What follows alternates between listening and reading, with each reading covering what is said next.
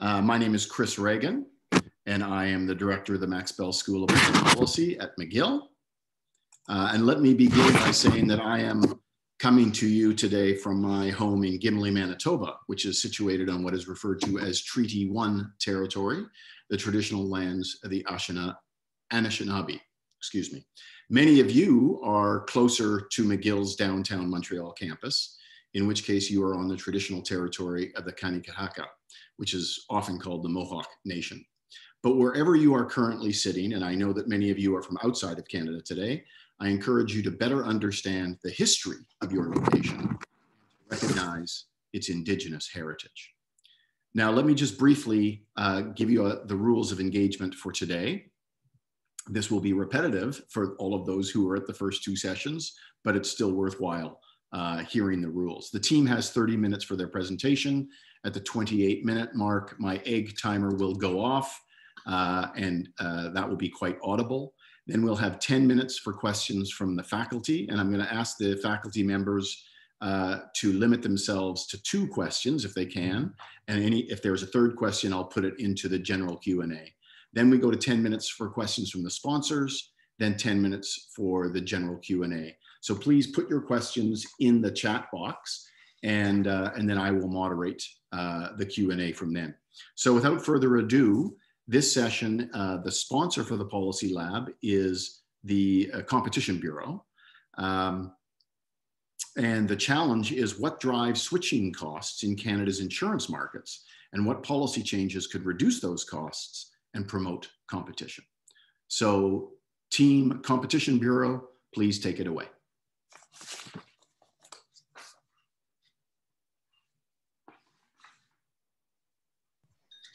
Great, are my slides okay? Yes, they are. Perfect.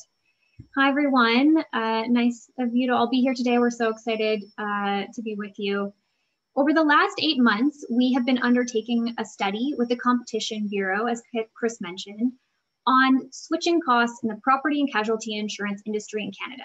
Switching is a key feature of a thriving competitive market, so it is a useful measure to understand the current consumer experience and whether there is sufficient competition.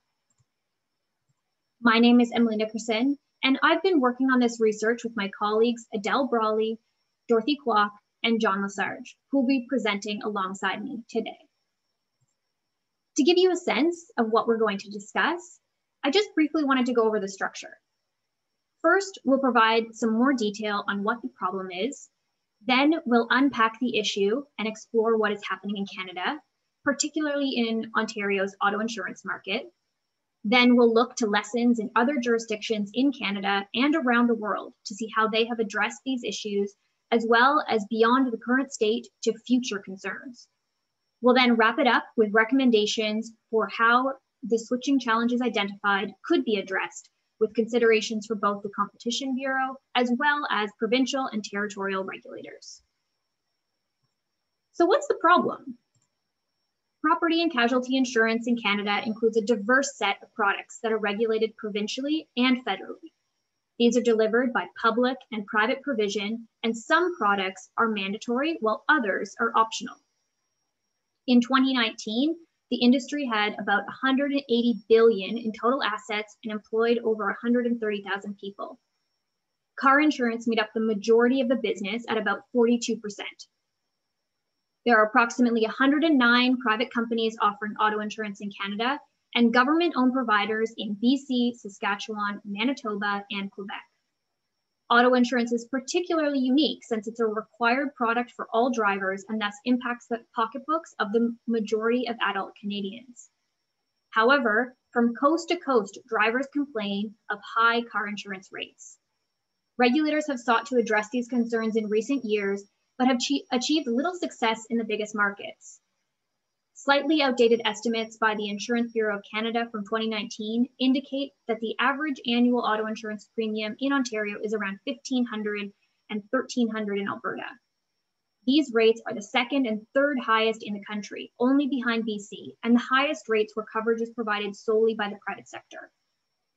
However, the rates in the Greater Toronto Area far exceed these averages. In Toronto, for example, prices hover between $2,000 and $2,600 a year.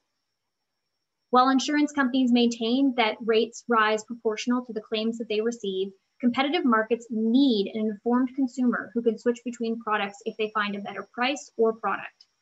In Canada, the percentage of consumers that switch their provider in the last 12 months hovers around 11% for auto insurance and falls to 8% in Ontario. Reducing the cost of switching for consumers is a key way to ensure costs do not exceed what consumers are willing to pay, and overall, this will increase competition in the sector. I'll pass it to Dorothy, who will provide a bit more context on the regulatory framework related to P&C insurance in Canada. Thanks, Emily. First, I want to restate that a main feature that protects consumer interests is the ability to switch between providers in the competitive market.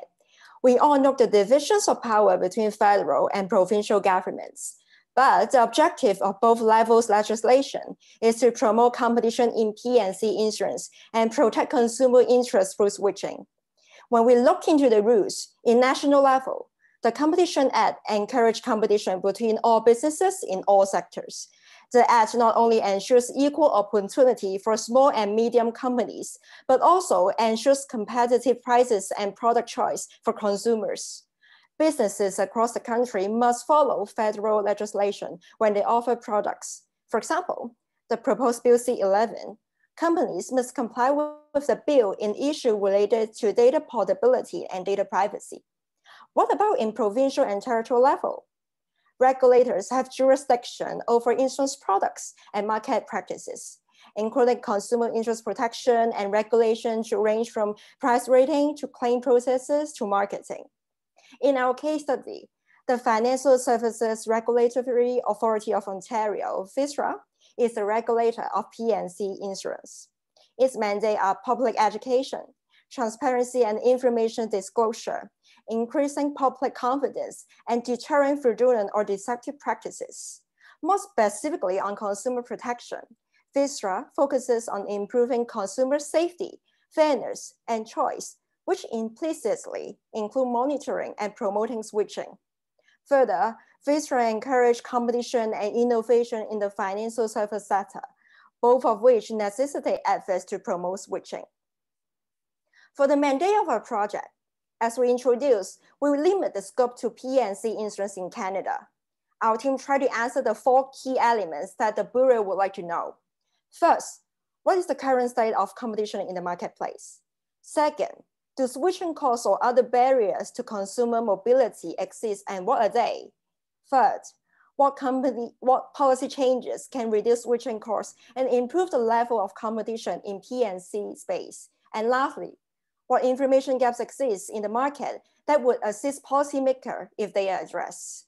Next, my colleague Adele is going to unpack the issue of our project. Thank you, Dorothy. Before I go into unpacking the issue, I'm just going to begin with a quick note on our methods. To come up with our recommendations, we conducted desktop research, 13 stakeholder and expert interviews, and analyzed survey data on switching collected by Innovation, Science, and Economic Development Canada in 2020. Now to briefly unpack our definition of switching costs and why switching matters. While there is no single agreed upon definition of switching costs, for our purposes, we define it as barriers, whether that be monetary or non-monetary, that consumers run up against when switching or attempting to switch service providers. Examples of this include fees for terminating contracts, requirements to be in person at a service point to terminate or transfer a service, the inability to access the information required to make an informed comparison and decision about switching, or the inability to ensure that your personal data carries over to new providers. This matters because reducing switching costs is key to achieving efficient outcomes and competition in a marketplace. Reduced switching costs allow consumers to access policies that maximize their utility, creating greater efficiency in the marketplace. And reducing these costs also facilitates entry into the market by new firms, since new firms are able to capture consumers and achieve the necessary scale required to be real competitors and contain the market power of larger firms. This diagram breaks down the consumer journey in the Canadian P&C insurance industry, which we've identified as 4 separate steps. Step 1 is the initial search, in which consumers first encounter the insurance industry and might not be aware of their specific insurance needs or how to meet them. They also might be searching for providers online themselves or through an insurance broker who acts as an information intermediary between firms and consumers. Step 2 is the sign up, at which point an understanding of the actual contract is sometimes lacking among consumers because of the language used and overly complicated terms in the contract itself. Step 3 is what we're calling the policy control step, or the point at which consumers are active customers of a specific provider and want to control their policies more directly through digital technologies. This desire for more digital control is a change that we've identified across Canada and in other jurisdictions, and is something that the insurance industry at large has been slow to meet. And finally, step 4 is the renewal. And this is where shopping around would be done, but consumers aren't necessarily equipped with an adequate understanding of their own policies or the policies available to them elsewhere. Lastly, on the right-hand side of this diagram is a short list of the barriers to consumer mobility that we have found, and we'll be coming back to these later on in the presentation. So these are price bundling, locked-in effects, a lack of maturity in digital offerings, a lack of economic trust between consumers and firms, and the culture around switching. And now I'll turn it over to John to discuss the Canadian context more specifically. Thank you, Adele. And to kick off our case study, I'll start with the key question. Why are we investigating Ontario's auto insurance market? Well, for starters, Ontario's auto insurance market, by virtue of the province's population, is the largest in Canada. It has the highest auto insurance prices and relatively low rates of switching, indicating there may be a problem in terms of market barriers and barriers to consumers. To summarize the structure of the market once more, auto insurance in Ontario is a mandatory, privately distributed, and publicly regulated product, and FSRA is the market regulator. Next, I want to highlight what types of coverage can be purchased. On the left of the diagram is basic coverage, and on the right is optional coverage. Basic coverage includes third-party liability for lawsuits, statutory accident benefits, which provides no-fault accident benefits, direct compensation, which covers damages, uninsured automobile coverage, which covers costs incurred by uninsured drivers. And I'm not going to extrapolate the optional coverage, but I'm happy to expand on it later if desired. Let's think about prices now. Ontario's auto insurance market has some of the highest prices in the country, depending on where you live. It's also important to consider how easy or not it is for consumers to compare their prices and their options. FSRA's predecessor, the Financial Services Commission of Ontario, had a comparison tool on their website that was based on postal codes and companies. Their previous tool has not been migrated over to FSRA's new website. However, FSRA has a general comparison tool which compares prices, average prices, based on different regions and or typical plans. The comparisons of average costs of policies provided on their website are displayed on this slide. There is the average cost of a basic plan based on certain factors on the left. The average cost consumers pay in Ontario is in the middle, and the average cost of a high cost optional plan is on the right. So let's consider now how easy or not it is for consumers to actually switch their plans. It's easy enough in principle for consumers to switch. However, based on the tools at their disposal and the way that products are being bundled together, for example, home and auto bundles, and the unclear messaging consumers may receive in advertisements, consumers are actually incentivized to remain loyal to their current providers. Let's see if the data supports this assertion. In 2020, Innovation, Science and Economic Development Canada, also known as ISED, commissioned a survey through Canada's Privy Council office to assess the switching barriers of a random sample of Canadians from across the country. The study ran from March to August of 2020, and we have used some of that data in our research. The motivations of Ontarians for switching, as displayed in the graph, are generally in line with national trends, but with a few key exceptions. What this graph doesn't tell us, though, is that based on our data, Ontario's consumers are much more likely to renegotiate their contracts when they expire annually at the end of the year, rather than switch. Ontario's switching rates are actually on the lower end of the Canadian spectrum. 8% of Ontarian respondents surveyed switched in the last 12 months, whereas 26% of respondents from Ontario indicated that they had renegotiated their insurance policies in the last year. Recent reports released by the Ontario government highlight some of the main barriers that consumers face. The Marshall Report, which was released in 2017, involved extensive industry consultations. It highlights a lack of flexibility in the basic coverage options, and it also explains that duplicative medical coverage provides potentially one avenue through which to explore reform to basic coverage. FSRA's Residents Reference Panel on Auto Insurance, a report published in March of 2021, involved thorough and representative consumer interviews and consultations. And this report called for timelier claims service, increased optionality and innovation, more plain language in policies, and greater product transparency relating to the costs informing premiums. It should be noted that the existing regulatory framework does not require insurers in Ontario to disclose the details of what exactly they earn from drivers, including what they actually pay out on claims compared to what they bring in from premiums. Now, FSRA has recently introduced measures to address some of the noted switching challenges. They brought in an enhanced consumer information hub. They now publish auto insurance rate approvals, allowing for greater transparency. They also established the Consumer Advisory Panel and Consumer Office. The panel offers a consumer perspective on proposed FSRA policy changes and advises the Consumer Office in serving as consumer's voice within the organization. Now, that said, there is still much work to be done. Switching would be enhanced through greater product differentiation in basic policies. On this note, increased flexibility for companies and consumers might come through, for example, removing duplicative coverage where it is seen to exist. We also need to harness innovation for increased transparency in prices. So on that note, you can think about usage-based insurance as being a potential avenue for solutions. Improve data collection to better evaluate switching rates and motivations, create more effective comparison tools, enable simpler contracts with plain language, and finally, introduce proactive measures monitoring false advertisements. And with that, I'll pass it back to Emily. Thanks so much, John. So acknowledging the gaps that John's highlighted in the case of Ontario, I want to take us to other jurisdictions in Canada and to other countries around the world to see how they are monitoring switching costs and attempting to reduce them for consumers. Let's first start with Ireland.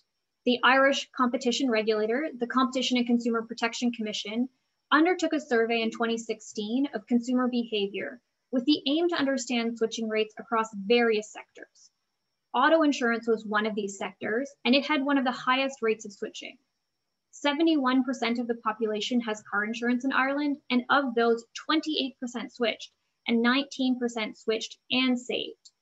Despite switching rates that more than double the Canadian average, the regulator introduced new measures in 2019 to promote shopping around and switching.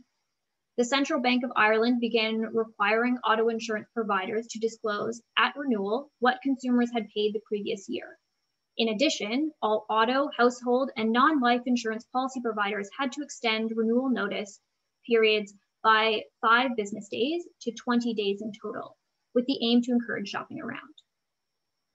Now, moving around the world to Australia, in 2011, the Australian Securities and Investments Commission launched an online financial literacy and comparison tool called MoneySmart. On MoneySmart, Australian consumers can use a variety of price comparison tools and rate calculators. One of these is a general insurance rate calculator. It shows consumers what types of rates they are approved for directly through the regulator's rating system. Both the power given to this commission to approve general insurance rates and their direct online interactions with consumers has largely reduced consumer comparison of products to price alone. In addition, the comparison to a website has become effectively a third-party seller, which has crowded out other private sector actors, especially brokers. Bringing it back to Canada, auto insurance in Alberta is delivered by the private sector and is a mandatory product that is heavily regulated, similar to Ontario. As I mentioned at the start of the presentation, Alberta has the 3rd highest auto insurance rates in Canada. The regulatory body is the Automobile Insurance Rate Board, and they actively monitor consumer switching in auto insurance through the consumer representative. This representative is independent and solicits consumer feedback on acquiring insurance. Since the early 2000s, the representative has been annually measuring the percentage of consumers switching to new policies or providers and the reason for switching. More recently, data on the ability to get a comparative quote has also been collected. The aim of these annual reviews is to make sure that consumers are adequately represented in the annual review process, which determines industry benchmarks. These lessons show examples of tested methods to increase shopping around and switching, including extended renewal periods, disclosure of the amount paid the previous year, and an online comparison tool. The case of Australia particularly provides a cautionary tale of comparison tool design. Finally, to support these interventions, Alberta illustrates the tools that regulators can use to provide strong oversight of consumer experience and switching costs. I'll turn it over to Dorothy, who will take us beyond the current state to future considerations for these challenges. Thank you. We have identified 3 emerging challenges that impact switching in the industry. The first one is the COVID-19 pandemic. It has severely affected the auto insurance industry. The lockdowns and change in working mode have greatly reduced the use of cars. Insurance offered discounts or payment deferral in the early days of the pandemic, but later the rates increased for a new policy for most drivers in markets where rates are not heavily regulated. It is because insurers are more conservative than before when they evaluate the future risk given the uncertainty in economic recovery. The biggest unknown in the post-COVID world will be whether driver will return to public transit or increase driving, which will bring higher claims and premiums. After all, insurance offers different things to clients in the pandemic. Imagine you are the consumers. I'm sure you will stay with or switch to insurance based on whether they have offered support to you in the pandemic as well. This is the framing effects from behavioral science perspective. The second challenge is digital transformation. Nowadays, insurance consumers demand for one-stop tailored service. Insurance can now acquire their data by digital technology, for example, charges by the mile driven. They can understand the consumer better and offer more customized products. So companies which can provide improved service to meet this demand can attract consumers to stay with or switch to them. And this combination of artificial intelligence and behavioral economics will be very important in insurance futures business strategies. These models transform the insurance industry from risk assessment to risk prevention by adapting psychological incentives to promote healthy style or safe driving. You, as the consumers, will be rewarded by financial benefit after insurance checked your driving data. More fundamentally, if consumers are given the data access or if data mobility is eased, that could further facilitate switching as consumers can easily transfer their information to new providers and increase market competition. But this remains a struggle because the proposed Bill C-11 is not likely to move forward given the coming anticipated election. Besides, the data piece will break down the industry boundary because car manufacturers also claim to own the data from the dashboard and therefore they will start to sell insurance. The last switching challenge is the rollout of autonomous vehicles. New risks will be identified. It may shift the responsibility for vehicle collision from human errors to technology malfunctions. Clarification are needed to determine who is responsible when an accident occurs. Consumers may have to undergo more complex and longer product liability litigation to resolve insurance claims, which may cause a lot in effects. The trend of autonomous vehicle will have a great impact on insurance rates. In the short run, the expensive technology to repair autonomous vehicles will increase insurance premiums. However, in the long run, they are expected to decrease due to relative increase in vehicle safety. What will happen next? The premiums will fall due to the number of insurance claims goes down. Then the size of the auto insurance marketplace will shrink significantly. We could foresee the emergence of self-driving cars may enable some companies to have more data about consumers and increase their market competition.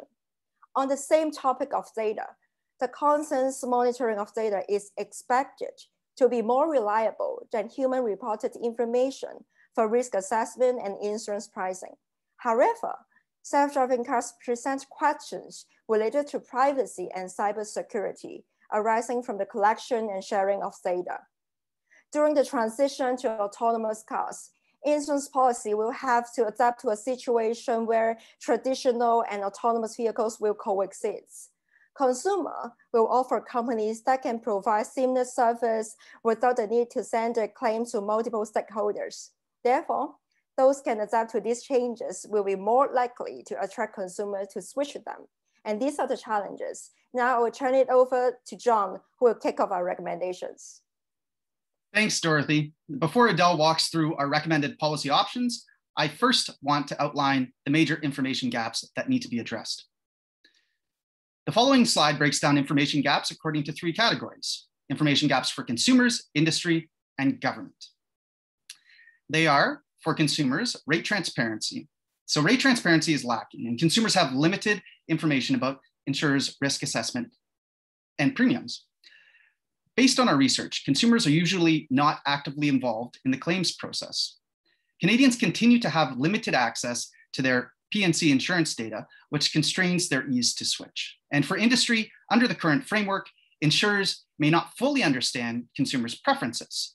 Historically, risk auto insurance assessments have relied too heavily on the policyholder's self-reported risk, making it difficult to capture the driver's actual risk. And for government, provincial and territorial regulatory bodies could benefit from a formalized process to collect and disclose consumer insights.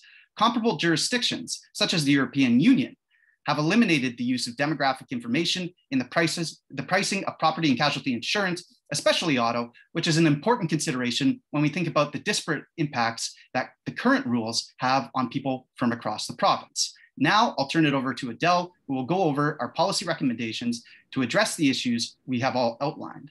From the switching challenges Emily and Adele mentioned, to the issues I highlighted in the Ontario case study, to the emerging issues Dorothy has pointed to. Off to you, Adele. Thank you, John. So pulling all of this together, our recommendations can be grouped into 3 categories. Number 1, increasing product differentiation, allowing consumers to have meaningful choice when considering switching insurance providers. Number 2, enhancing consumer understanding to facilitate easier comparison across insurance products. And number 3, improving regulatory oversight over the ease of switching for consumers. These are broken down further on the next slide in terms of what the Competition Bureau can do and what provincial regulators can do. We believe that the Competition Bureau is uniquely placed to ensure that best practices are shared between provincial and territorial insurance regulators, which is why we've broken it down here to hopefully highlight those connections. So before we dive in, I should also note that we've listed these in terms of the order in which the Competition Bureau could potentially implement these recommendations. And that order was created based on our discussions with them and what they consider to be feasible and in line with their advocacy mandate. So we've grouped 3 of our recommendations into a first phase of implementation. This is an information gathering phase, the goal of which is to further an understanding on switching and assess the size of the issue in Canada's P&C space. To begin, we think that the Competition Bureau should examine which jurisdictions are collecting data on switching annually, like in Alberta, and recommend similar processes in jurisdictions where such data is not being collected or being publicly disclosed. Next, in understanding the size of the issue, the Competition Bureau should prioritize monitoring and addressing consumer perspectives directly through consumer consultations that are consistent with equality and equity principles. Lastly, as part of this phase, the Competition Bureau should build comprehensive advertising recommendations after assessing the types of language used in current advertising practices in the industry. Phase 2 of implementation is organized around the investment in pilot initiatives and new research. So these recommendations are about prompting consumers in creative ways to shop around from identified best practices. And this begins with an investigation into 3 issues. Number 1, data portability in the industry and consumer access to personalized data. 2, tools that have been used in international jurisdictions to encourage or nudge consumers into shopping around, as in the case of Ireland. And 3, the use of comparison tools measuring price and the quality of products, as we saw in Australia. The Competition Bureau can then provide recommendations and advice to provincial and territorial regulators on implementing pilot programs to encourage switching. Next comes renewed recommendations for provincial regulators in terms of the language used in P&C contracts, a cooperative effort with provincial regulators to examine barriers limiting consumers' uptake of usage-based policies, and lastly, a regulatory review around the use of duplicative coverage, which may be creating adverse effects for lower income households. And that concludes our presentation. Thank you for listening, and we look forward to hearing your questions. Thank you. Thank you very much, team. For the third time running, you have got in under the wire, so you don't have to hear my egg timer. So let me just turn that off. There we go. Okay. Great job. Let me, first of all, turn to our three faculty questioners. Natalie first, and then Jennifer, and then Dirk. Natalie? Thank you, Chris. Thank you, team. So many interesting insights that you shared. There's two that I have some questions on. The first is around the demographic information. So you highlighted in your brief some of the differences across different demographics of switching behavior. And you also noted the discriminatory practices of using demographic data for the risk-based analysis that the insurance companies do. So my first question is, if we were to implement Europe's principles of not using demographic information for risk-based analysis, how would that be received by the insurance companies in Canada? So that's question one. Question two really speaks more to the sum of your recommendations. You have 9 different recommendations. What I would like to know is, how can we quantify the financial and economic impact of implementing those recommendations? Thank you. Great, thanks, Natalie. I'm gonna act as a little bit of a traffic cop for the questions through this Q&A process. So for your first question on the discriminatory practices and EU regulations and applicability in Canada, I'll turn that over to Adele. Thanks, Emily. Yeah, I think it's a really interesting question, and it's something that we also were wondering as well. I don't think we have an exact answer in terms of like how that type of switch or change would be received by the industry itself. I do know that, I mean, it would require a wide scale pivot in terms of the types of information that insurers are allowed to use when they're coming up with their pricing schemes. And this relates to another aspect of our brief in terms of usage-based policies, because that could be a potential new source of data for insurers to use personalized data that they can collect on a driver's current driving habits and use that to come up with their pricing schemes, as opposed to demographic identifiers such as age, gender, sexual orientation, and so on.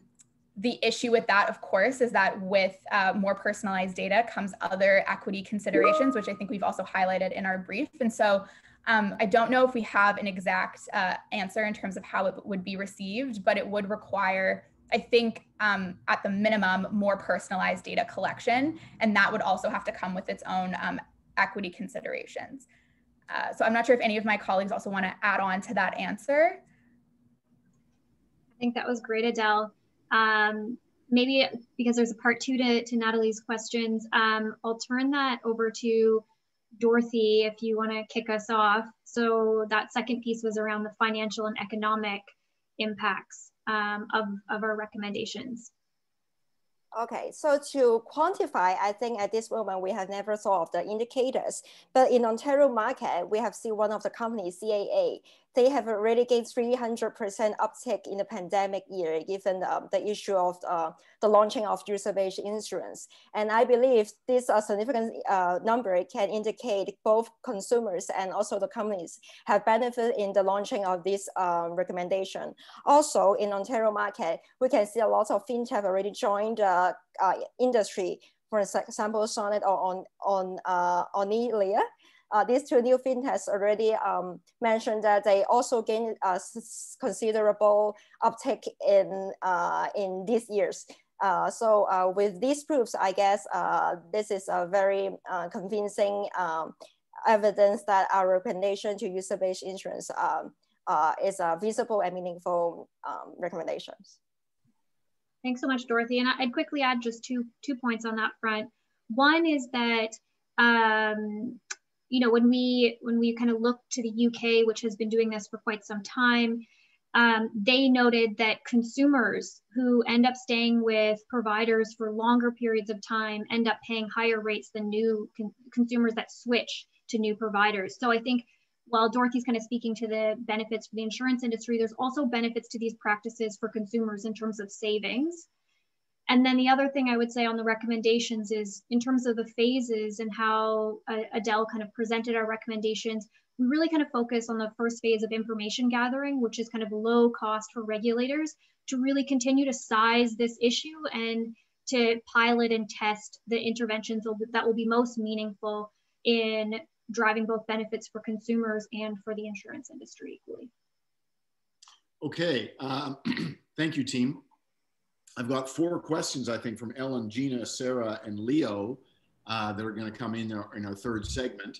But for now, we're going to Jennifer Welsh for her 1 or 2 questions. Yeah, thanks very much. Very, very interesting presentation. So I've got 2 questions. The first is, you've done a nice job on identifying who's responsible for different recommendations. And like many policy fields in Canada, we have this jurisdictional problem of federal, provincial. And there's a lot of language in the report and the presentation around the Competition Bureau convening, encouraging. And I just wonder what sources of influence and authority do you think it has to do that effectively?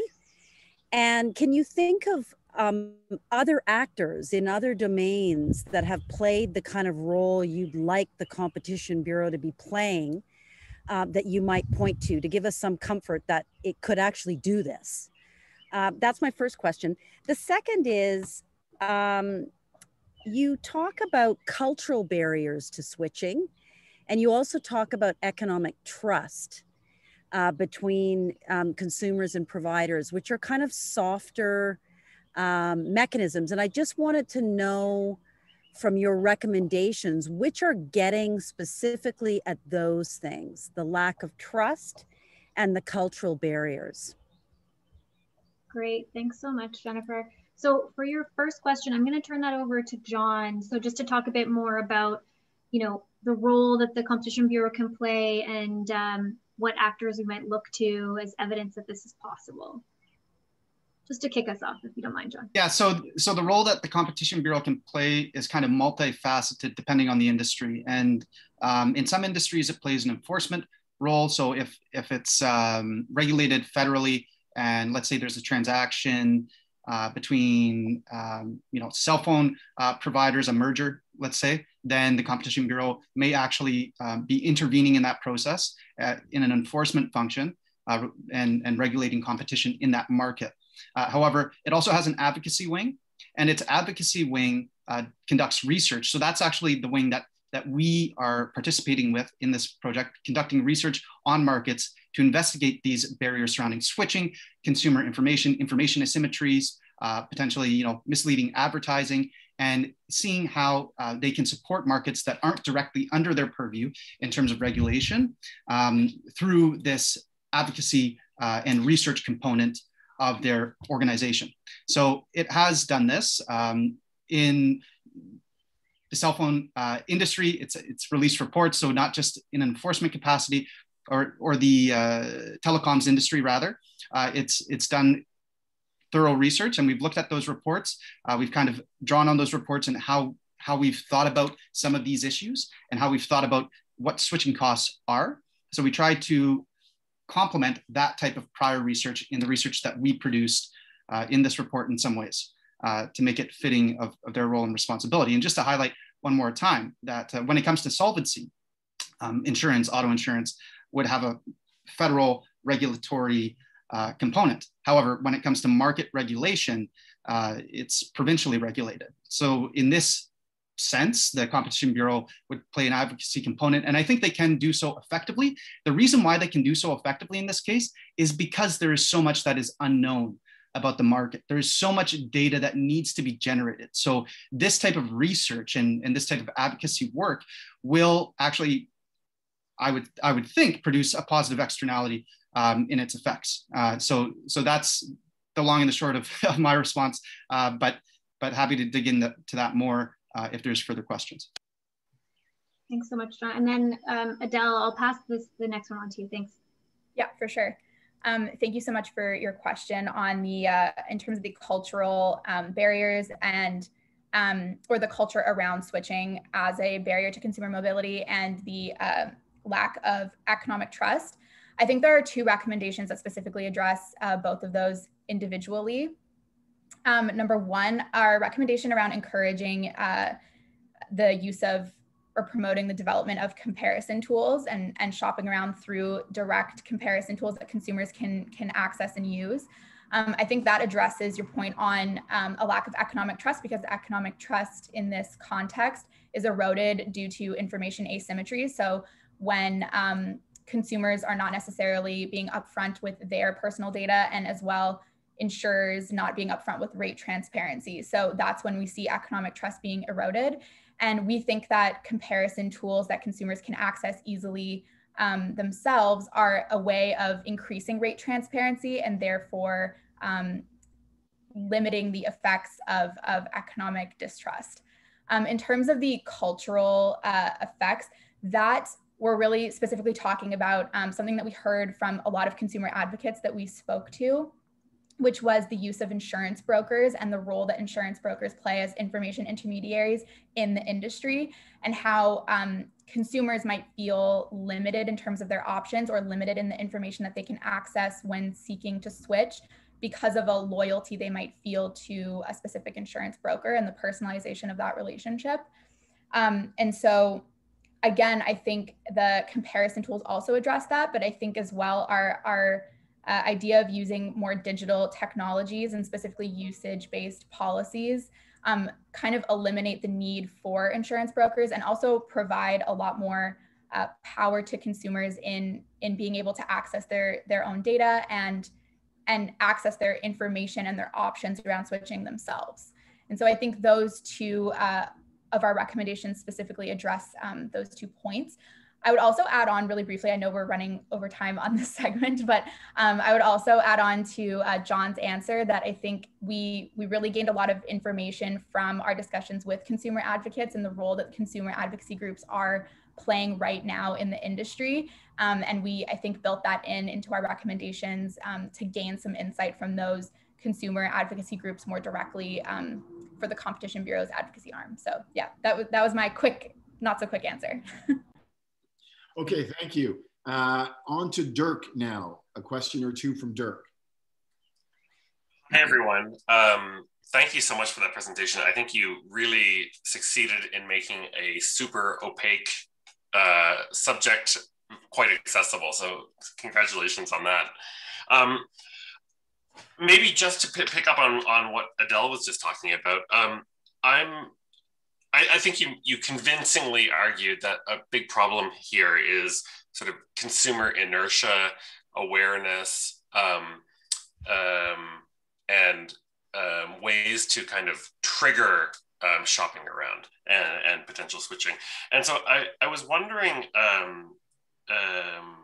whether you considered recommending something like the independent consumer representative that you looked at in Ireland as sort of a third party, or other consumer advocacy tools that could kind of serve as a stand-in for that consumer and eliminate that problem of inertia. That was question one.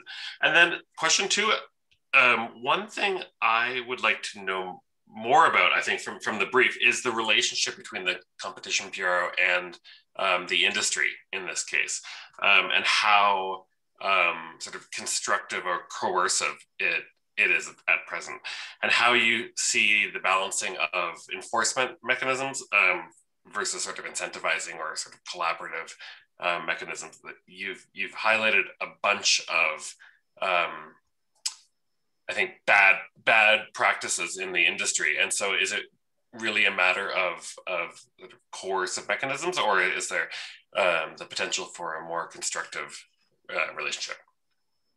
Great, thanks so much, Dirk. So I'm gonna kick that off with your first part around the consumer representative, and then maybe I'll let Dorothy pile on for the second piece around the relationship between industry and the Competition Bureau.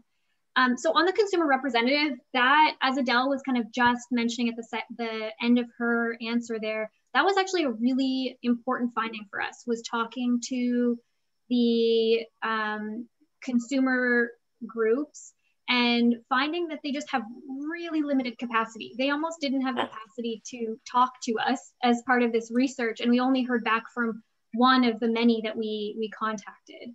And so that's why for us, our 9th recommendation was really focused around recommending that ideally jurisdictions would look to Alberta's case of having a consumer representative, a dedicated person that not only had the mandate to voice the concerns of consumers, but to collect that feedback on an annual basis. Other models are that are pursued in other jurisdictions are kind of at a federal level. There's an ombuds service. So that's more broadly to collect consumer concerns, but they have quite a wide mandate. So I think that's quite a challenge to do that federally, especially given the jurisdictional considerations here. And then the other thing that is being used in Ontario right now, which I think could be improved through kind of looking to Alberta's model, is they've kind of identified a panel of 9 people that are each supposed to represent various actors, from trade unions to different groups that kind of advocate on the basis of, consumers that experience collisions, et cetera. So they have a number of people on this panel that represent groups with various consumer interests. But 9 people representing consumer concerns, and then no direct channel for consumers to voice issues, I think is a bit of a limitation in the model that Ontario is currently using. I hope I've captured that adequately. And then to your second question, I'll just kick it off before seeing if Dorothy wants to add. On the relationship between the Competition Bureau and industry, I think that one complicating piece is the jurisdictional issue. So ultimately, the Competition Bureau doesn't have a lot of direct connection to industry. I mean, they would engage with them through consultations, or if they were doing a research report, they would engage with them to understand the industry perspective, for example, in this case, the Insurance Bureau of Canada. But ultimately, this falls at the provincial level. So you'd be kind of interested in the dynamics and industry influence at a provincial territorial level. And I think that comes back to actually your first question in terms of managing influence, is that for the case of Ontario, for example, consumers are mainly represented through this panel. And while there has been kind of some more intentional data collection, like the residence reference panel that Jonathan mentioned, I think there's still a lot more work that could be done to ensure that power is kind of checked, and that consumers actually have a direct way to influence and to speak to regulators regarding their concerns. And I think the Alberta model is quite a good one to look at in that case, because of the requirement to collect that data annually. Dorothy, did you want to add anything in terms of your kind of perceptions from our stakeholder engagement on that issue? Sure. So I will try to add briefly. So in the case of Ontario, Fisher actually have a consumer panel.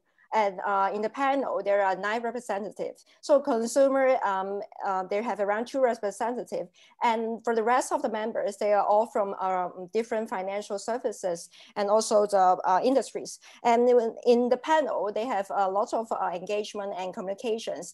And the panel is trying to balance the consumer and also the industry capacity in meeting the growing or changing demands. So I think this is a way to balance different people perspective on the issues, and also have a better collaboration in launching new policy. For example, the user-based insurance. The Fisher's already included data and analytics in their annual business plan, and for this decision, they already consult different industry players and also consumers, and they are all agree with this trend. So I think this is one of the evidence that it is a balance in their communications. Okay, thank you, Dorothy. Thank you, team. I'm going to turn now to two questions from the Competition Bureau. I've got Matthew McCarthy first, and then Keldon Bester. Matthew, over to you. Hi, thanks for that presentation, guys. It was very interesting. I've done some work on car insurance here at the Bureau myself, so I know what a deep topic it can be. So Jonathan, something you had mentioned in the presentation just sort of made me just sparked a question, and hopefully you know more about this than I do, but generally in the private, in the public car insurance regimes, it's sort of worked out between the government and the provincial health insurer who will be responsible for what. But I was just wondering, when you talked about eliminating duplicative coverage, what were you thinking in terms of private insurance regimes like in Ontario? Are you thinking about maybe eliminating that coverage with an OHIP or with a private insurer, your work insurance or something like that? Well, I think the way that we're thinking about that, especially related to the way that was framed in the Marshall Report, the section that we analyzed in the Marshall Report, in which it kind of stated that to allow the market to have a greater role in this capacity may improve, what consumers are getting in the end, because there were certain associations that were interviewed that noted that there was a large percentage that had duplicative coverage in that report. So it was kind of being implied that, a regulatory review of what the components of the basic standardized statutory insurance are may be able to improve outcomes for consumers. Because one of the issues, if you have duplicative coverage, is if you have private insurance and an insurer is assessing your risk, some that we have interviewed have implied that potentially those factors could be taken into account. And that means that people would be assessed at a different rate depending on what their current coverage is, because in the case of auto insurance, it's a second payer. So you would actually be going to private insurance first. So that's the basic issue, and it's working around that.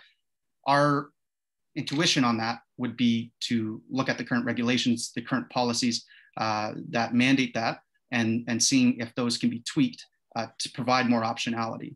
But on that front, I mean, it's also something where you have to balance what's in the best interests of the public, as well as what's in the best interest of the market. And it's trying to strike that balance in figuring out what's best for consumers in the process. So I think that we were thinking about it in terms of regulatory review. Okay, thank you. Let's go to Keldon Bester now, please, for a second question from the Competition Bureau. Yeah, thanks so much again for the presentation. And this isn't a particularly inventive question, but through the interviews and through your research, which of these, and it might just be a personal opinion, but which of those recommendations do you think has the greatest potential to really lead to a material change in the industry? That obviously not back, we haven't had the opportunity to quantify, but through those conversations, which one jumped out as one that would really shift the landscape from today as we think about how we prioritize our advocacy efforts? Great, thanks, Keldon. I can kick that off, and then maybe I'll just open it to my team, because as you said, this might be a bit of a personal bias question based on our research expertise. But I think where I would lean is probably towards the comparison tool or the prompts as kind of at the outset of understanding these issues. Ultimately, consumers need to understand that there are other options and be able to easily look at those options to even begin to think about switching. So the first step for me is to promote shopping around. But I would say that as much as it's enticing to jump into one specific solution and tool, I think why we phased these and put data collection first is, our view really is that you need to start with getting more data and sizing this issue to make that sort of determination. The data is just still too limited in the Canadian context. We relied on a survey, an online survey of 4,000 people, largely across Canada. And then we looked at jurisdictions like Alberta, which is only one jurisdiction that has, historical data on these issues. So that would be my recommendation and caution in terms of that recommendation. I don't know if other team members want to jump in with their view on this issue. We've got 5 more questions and we're about All right, okay. Chris, move us on. We're going to get to the lightning round, folks. So Ellen is the first one in the lightning round and her microphone's not working. So everybody on the team, please read the questions from Ellen in this order. Ellen, Gina, Sarah, Leo, Kristen. We might get to all of them and we need a 15-second answer. So Ellen's question is, why did you choose Ontario rather than BC or Alberta? Sure, quickly. We didn't go with BC because it's government regulated, so there can't really be switching between one provider. And we went with Ontario over Alberta because of the size of the market, being that Ontario is quite a large market. Okay, Gina's question, and I'm going to read it just to save time here. Since driving data would be recorded and used without people's consent, this could be a real concern in terms of data ownership and privacy. Do you think the pros outweigh the cons on usage-based insurance policy? Who wants to take a shot at that one? I will take it. I think yes. The key benefit is that UBI allows drivers' premium to more accurately represent the time spent on the road. If you're a driver, you would love that because in Ontario case, you can save 5 to 10% from the original price you have to pay. We do agree there are concern over data ownership and data privacy. That's why we suggest in our recommendation that there is a need for the Competition Bureau to work on means to ensure consumer control over data. So as long as the data concerns are safeguarded, I agree the pros outweigh the cons. Okay, Sarah's question I think is going to be for Dorothy. Which of your emerging challenges will have the most impact on your policy recommendations? I would say the second one, digital transformation, because the technology is really transforming every aspect of P&C industry, telematics, AI, sharing economic, increasing demand of one-stop service, and the industry landscape, and all the shift of focus of the industry from itself to product itself to a personalized consumer experience. Therefore, in our recommendation, we suggest more flexibility, higher transparency through user-based insurance, more comprehensive data collection to monitor consumer behavior, data ownership, portability, and all above recommendations are closely tightened to the challenge of digital transformation. And we believe they're all feasible, useful, and meaningful. Yeah. Okay, second last question from Leo. You mentioned that Ontario consumers are more likely to renegotiate with the service providers rather than switch. Are they saving when they are renegotiating? Quick answer. I'll take this one. So just in the context of auto insurance, if we're thinking about renegotiation, we can think about it at the end of your term. So once a year, you have the chance basically to renegotiate unless you want to bear costs exiting your plan. So renegotiating could be the adjustment of optional coverage. So if you eliminate your optional coverage, you will save money. And the ISED survey data that we analyzed indicated that Ontario's consumers anticipated savings from renegotiation, while 36% of those captured in that component of the survey, savings between $20 to $100 from renegotiating their plan in a given year. So I would say that from the perspective of consumers, and just when you think it through, renegotiation can definitely lead to savings. Good job, finger on the pulse of the data. Well done. Very last question from Kristen McLean. Great question. Did you come across any nudges used by other jurisdictions aimed at tackling consumer inertia that were effective? Nudges, behavioral economic stuff. Anybody wants to take a shot at that? Yeah, I'll quickly shout at shout at that. So for the UK, they did randomized control trials to test different methods, and they found that sending letters with not only your current rate, but the amounts that other companies are offering was the best way to nudge consumers to switch to new providers. Good, good. Okay, folks, we're going to bring this to a close. I want to thank all of you out there, faculty, students, staff, Competition Bureau, everybody that's out there. Thank you all for attending. This has been a great session. Special thanks to the Competition Bureau. Thank you very much for sponsoring a policy lab in our MPP program, and we hope we will do one again in the near future. Other special thank you to Ken Bosenkuhl. Thank you for being a coach of the team, and I hope you had fun, Ken. I think you did, and I think the students had fun too. And of course, thank you to the team. So Emily, Dorothy, John, and Adele, thank you very much for a great job. Who knew that property and casualty insurance could be so much fun? So much fun. Okay, thank you all very much, folks. We are back in 1 hour for session number 4.